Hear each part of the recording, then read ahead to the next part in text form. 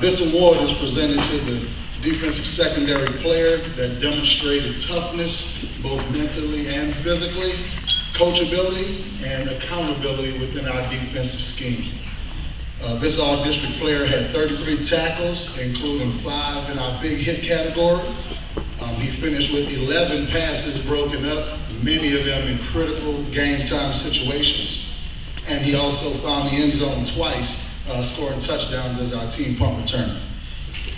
As coaches, having a player that we can task with the responsibility to guard the other team's best player is a real luxury. All right, and to have that player respond by allowing a mere 1 touchdown pass in man coverage all year, that's just a coach's delight. On a personal level, this is my only year with this young man, but he's been a true pleasure to coach. Real even keel guy, and the moment was never too big for him.